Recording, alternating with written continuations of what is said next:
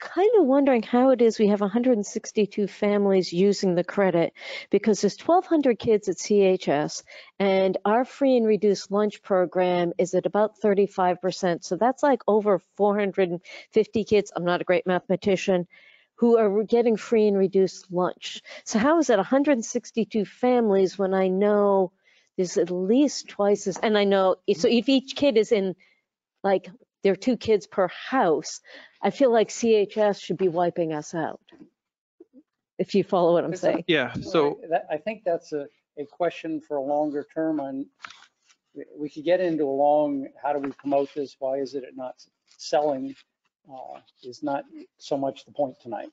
so what maybe if I can add. Go ahead, Director. It's Okay. like we're getting off the subject. But So to quantify, I think what you're getting at, so just if you look at the first year of the program, there were 199 applicants and 165 were approved. If you look at year 2, there were 209 applicants with 167 approved.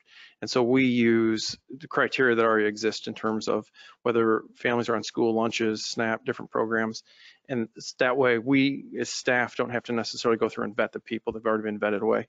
So yes, there's room to grow. I agree with you. That's a big discrepancy from the numbers you see, but that's also what we're, even at 209 applicants, we're not seeing a ton of people. And to the mayor's point, we can have a conversation about how we're advertising.